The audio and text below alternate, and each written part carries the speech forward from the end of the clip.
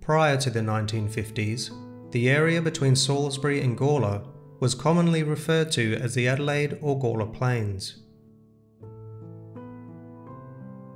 For South Australia's first 100 years, its primary industry served and supplemented its farming activities. Each country town had its own blacksmiths and wheelwright shops, its mills, and often its own brewery and foundry. Elizabeth's foster mother, the Township of Salisbury, was laid out in 1848.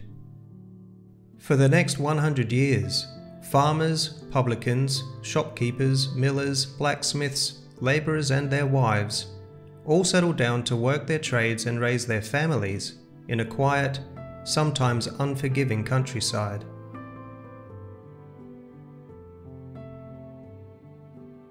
Salisbury grew slowly, with a population numbered between 400 and 500 in 1881.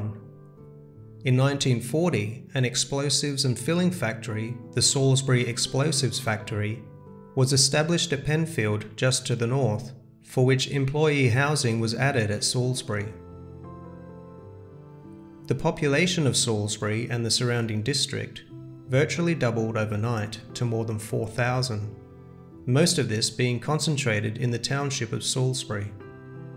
The factory, which covered around 12 kilometres, was in production by mid-1942, and by January 1943 employed 6,500 people, producing 135,000 shells, bombs and mines every week for the war effort.